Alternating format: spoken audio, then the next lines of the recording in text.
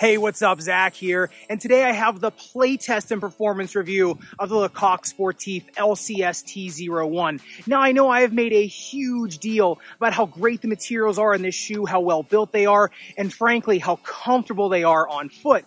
However, we still have yet to play test them and see if that all really translates to performance on the court. You know, at least here in the States, there's a lot of unknowns with Le Coq Sportif, especially with these tennis shoes, just because this company doesn't get a ton of press attention, and these shoes, at least to me, are kind of a relative unknown. So I cannot wait to get these on court and see how they play. Here we go.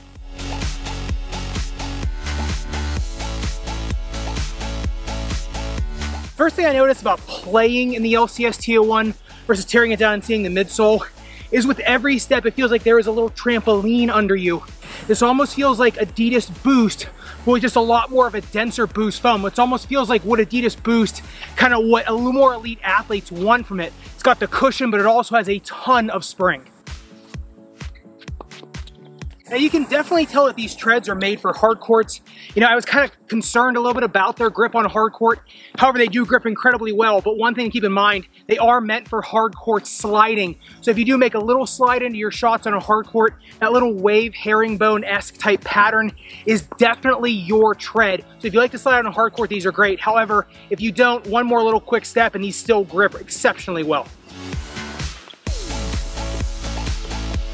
You know, getting back for big forehands like that, having to jump into the shot, just shows you how much spring back that this midsole foam has. If you look at the serve test, 32 centimeters on that, and this really isn't a big maximalist shoe, but that shank combined with the ultra responsive foam still does give you a ton of pop. And the nice thing is, even with a little bit more of my lazy footwork, I haven't actually played in a few weeks, the flange and that TPU shank down there really still does give me a lot of stability when I'm kind of off-footed or I'm kind of off balance, which I really am right now. So a shoe like this is really great for somebody maybe who's trying to get their footwork back or trying to kind of get back into the game.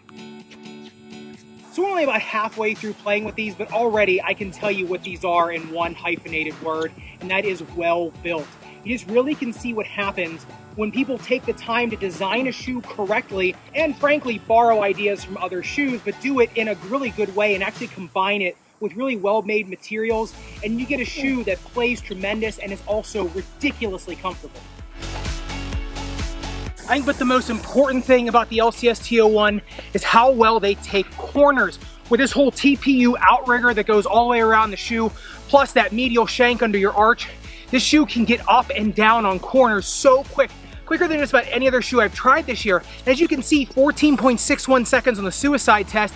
I really haven't been doing this for a little while, and it's in the heat of the day. It's like 90 some degrees outside, humid, so I'm honestly not at my best, and this shoe still outperformed a lot of others.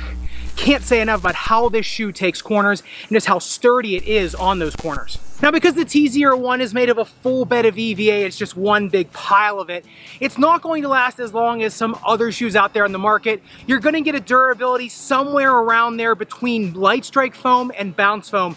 More on the bounce foam end because it is so dense. However, you are going to pay the price for all that performance and comfort and just in terms of durability over time.